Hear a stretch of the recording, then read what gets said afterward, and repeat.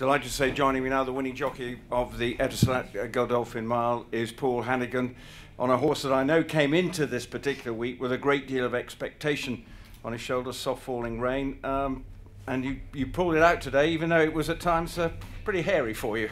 Yeah, you know, I've been riding him out quite a lot, and he's kind of improved every time I've sat on him, so I was pretty confident coming into today, although it was a very big day for him.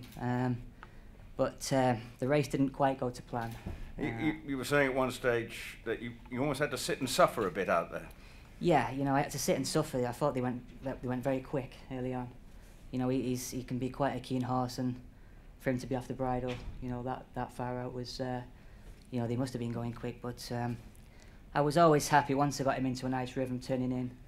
You know, he fights hard. Well, he had to as well, because it wasn't a gimme when you came outside the lead horse.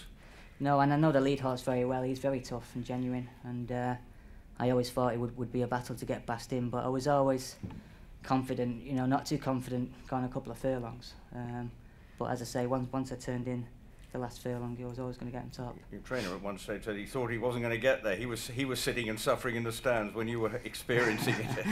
Yeah, well, Mike said what was going through my head. You know, I'd gone 2 furlongs, and I couldn't really say on camera, you know, what was going through my mind, but you know, we got there in the end. And obviously this horse is showing so much potential. What do you think the optimum trip is now? I presume he's going to head up to Europe in any way, and trip to Royal Ascot. What could be on the agenda? We'll probably have a board meeting when we get back. Nothing's really planned. I'll speak to Sheikh Hamdan, but you know, this horse could go back and trip as well. He's got a lot of speed.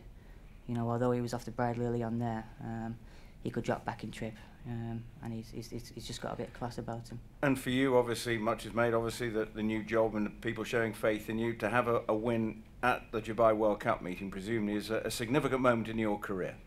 Yeah, very much so. You know, these is what you've worked hard for all your life. This is what it's all about, the big days. Very good people that's helped me, you know, such as Angus Gold and Richard Hills, and I'm just delighted for Sheikh Hamdan.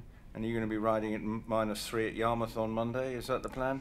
Yeah, I think it's back down to earth with a bump on Monday. I'm at Yarmouth for about 5 or 6 rides. And about 5 or 6 people. Yeah. Brilliant, well done. Thank you very much.